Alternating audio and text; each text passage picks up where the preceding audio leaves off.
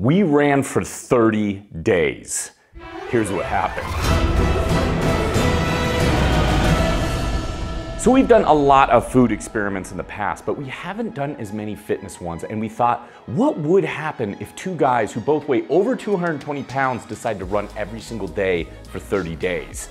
And some questions immediately come to mind. Will we lose all our gains? Will we lose all our strength in the gym? And is it even possible for two guys our size to run every single day for 30 days? And equipped with Brooks Running's new nitrogen-infused Hyperion Tempos, we are about to find out. And we've set quite the challenge for ourselves, because at the end of this 30-day journey, we're gonna be partaking in the Take the Bridge event. It's a 6+ mile run through the streets of Eugene, Oregon. It's gonna be the first 10K both me and Brandon have ever competed in, and if we're not ready in time, we're gonna get absolutely crushed. So here we go, 30 days begins now.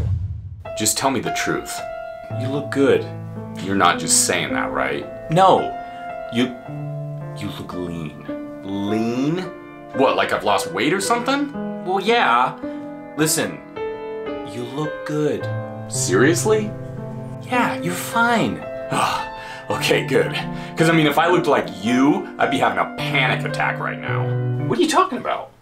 It's day 5. We're almost a week into this challenge already, and I feel like my #1 struggle at this point is finding balance. Finding balance between my workouts and the running every day. We just released our home gym workout plan, so me and my brother have been meeting up to get our workouts in, and we're on a push-pull program right now, so it's full body. There's a lot of legs throughout the week, so my legs are killing me on these runs. You know, the good thing is my cardiovascular strength is there. I feel very strong there, and I kind of equate that to the last challenge we did, trying to get a 6-minute mile. So I'm not unfamiliar with running, although long distance running, that's a different story. So a mile in isn't too bad, but because I'm working out pretty regularly and the workouts are pretty strenuous, I'm definitely feeling the fatigue in my muscles. And that's the hard thing. Over the years, really been training the fast twitch muscle fibers, and of course with the endurance racing, you're really training your slow twitch muscle fibers, and I'm not used to that, and it's really showing in these runs. Now I'm trying to hit at least a mile, if not 2 miles every day, and the pace is pretty moderate.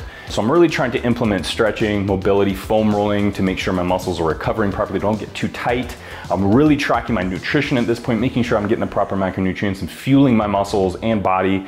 And I'm also trying to get enough rest, enough sleep. I'm trying to get at least 8 hours a night so I don't overtrain. That's really my biggest fear. I want to make sure I can keep pushing, keep getting my runs every single day. A little bit of a concern this week is it's very difficult. I'm really feeling it, but since I have a little bit more experience in training, I realize there's a period of this adaptation. You know, it's gonna be really tough. So I'm really hoping next week my body really starts to get acclimated into this training. It gets a little easier, it levels off a bit more. I'm not quite as tight or sore, and I can increase my runs, not only in length, but in speed as well. So that's my major struggle right now. And another big concern, which I'm sure a lot of you dudes out there have the same concern when it comes to running, does running actually kill all your gains? And you know what? I haven't seen obviously a big difference now. It's only been 5 days, but we still got some time left, 25 days left of running every single day. So only time will tell. Oh yeah, I'm pumped. Let's do this. Oh, yeah, feeling pretty good. How close am I to that first mile? No, don't check your watch. Unnecessary movement. Oh man, my quads are already burning. I'm gonna check my watch. Damn it, don't check your watch. Ugh, should have peed before I left. Whoa, watch the dog shit.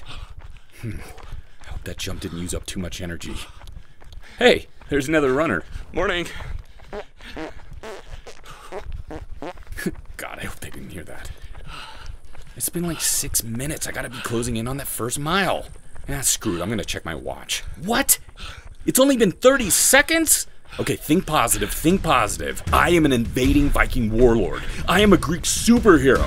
I am really, really tired. No, strong mental mindset. Let's go. I really should have peed. It is day number 10, and I have done 10 consecutive days of running, and I have never done 10 consecutive days of running in my entire life. So I am treading very new waters right now. I still haven't done a 6-mile run yet. I've really been trying to work on my pacing, and I gotta be honest, it's really difficult. By the time I get to that 3rd mile, I've been keeping about a 9-minute pace, and I'm pretty beat.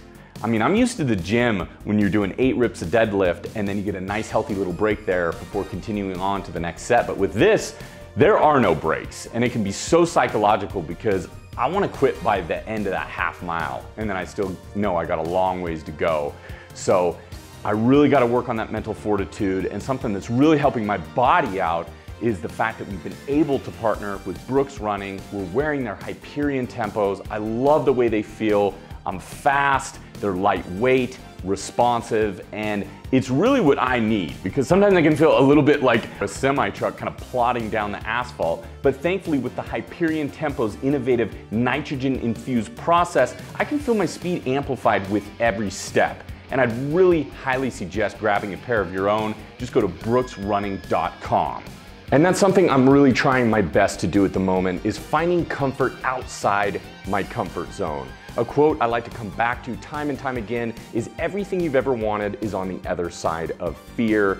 And taking baby steps is really what helps me to accomplish this goal of finding comfort.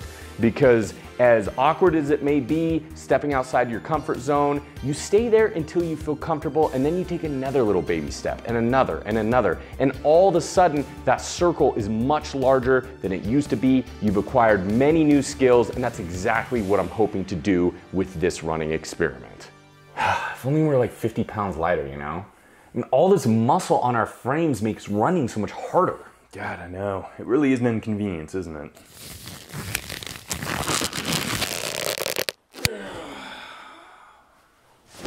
Fake muscles. You've been wearing fake muscles. Yeah, we run a fitness YouTube channel. Gotta look the part. For over 10 years? Probably closer to 20 years. We made it to day 15. We're halfway into this challenge, and I gotta say, it's been pretty rough. Not only physically, but mentally too. And what I'm talking about is just getting up every day knowing that you're gonna run, and every run being, for me, grueling and just exhausting.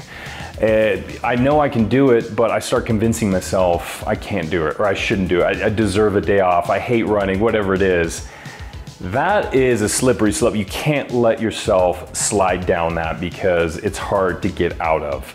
So I've been really trying to introduce something that's worked wonders throughout this challenge, and that is taking one jar, filling it with 30 marbles, each marble equaling 1 day, and after every run, I'm transferring 1 marble into the empty jar. So at the end of this challenge, I have a jar full of 30 marbles that used to be empty. It is an excellent visual representation of my goal. So I can see it right in front of me. That's what I have to do, but it's also keeps me accountable. It's the accountability that can really help, because I don't want to end this challenge and still have 5 marbles in that jar when I know it should be empty. It's also a great reward system too. After every run, I get to put one of those marbles in. As silly as that sounds, it can really work. You don't have to do the marbles. You can just cross out days on a calendar, whatever it is, but it has helped. But that has been a challenge so far. And I know we're only 15 days in. It's not that big of a deal, but you know what? Hey, sometimes you have to play some tricks on yourself to make sure you keep it up. So we got 15 days left. I'm excited, I'm staying positive, and I wanna see how I end up performing at the end of these 30 days. At this point, I'm feeling pretty beat up, so I'm trying to look up to some positive, inspiring people just to help keep me going. There's a gentleman who used to live in our area. His name's Lou Hollander.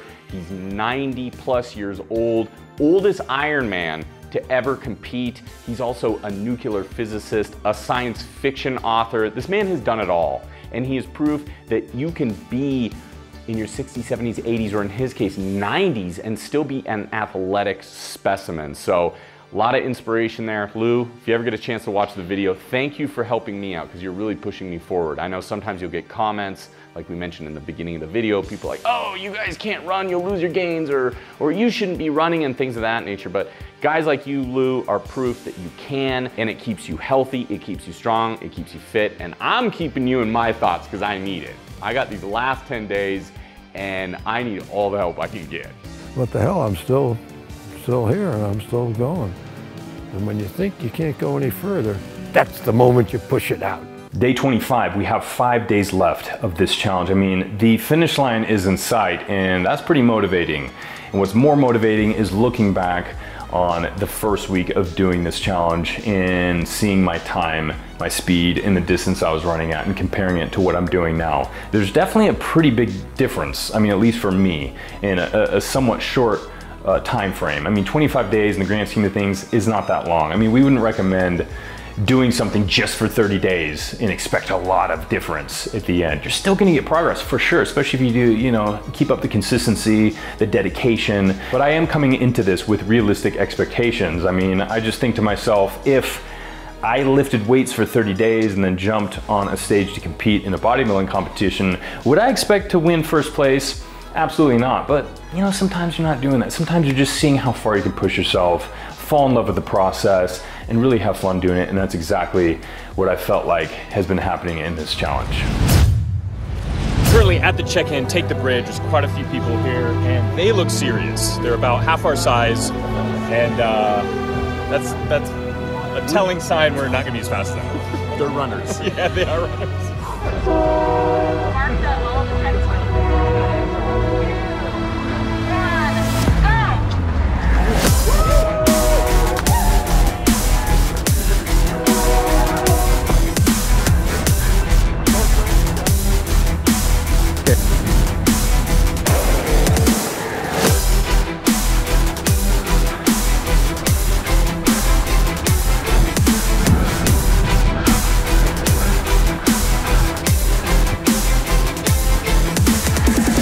So sidewalk on that bridge.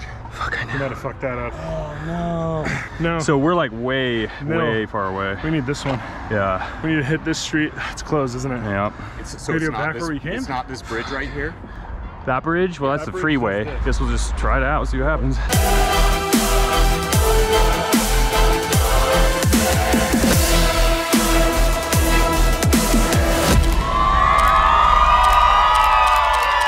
We did it. We took the bridge. Been training for 30 days straight, over 100 miles ran throughout these 30 days. We finished, big congratulations, a lot of smiles. We placed dead last. That was humbling. It was humbling. Oh man. The Take the Bridge event is very interesting because you get the route directions moments before you start the race. We'd never been to Eugene before, so it was an adventure. We had no idea where it was going. We ended up running a 15K just trying to find our way back to the finish. So we got real lost. How's your vision, Dustin? Thankfully, we got lost with an awesome dude. Name's Dustin. He's from Brooks Running. He entered last minute. I mean, he's a big dude as well. We were just 3 rhinos running down that street. It was actually like the running of the bulls because all the other competitors ran so fast because they didn't want us to catch them. We were hungry, we were angry, and we were tired. And we wanted to eat something. So, I mean, hell of a lot of fun though. Speaking of stepping out of your comfort zone, that's exactly what we did. And it only makes you want to get better. And hey, you know what the positive thing is? We all hit new PRs. Yeah, we did. None of us had run 9 miles consecutively, and we did. And it feels like it. I'm pretty sore right now. So, but man, that was rewarding, crossing that finish line. I'm very happy with that. I got to update as well in regard to our physique. Yep. Do you lose your gains running every single day? You do. And I have to say, I lost a total of 1 pound. That's kind of hilarious. Yeah. In 30 days. Yeah. You're eating right, you're sleeping well. I mean, that kind of is, it all comes together. It does. And I got a little leaner in the process, so it was definitely a win for me. Absolutely. And we really enjoy these experiments. How do you think we would do if we had just 30 days to find and enter a natural bodybuilding competition? Let us know. You want to see us do it? That sounds scary, but it's a little exciting as well. Comment if that's the next experiment you want us to do, and well, we'll do it. Oh yeah. So until next time, stay buff.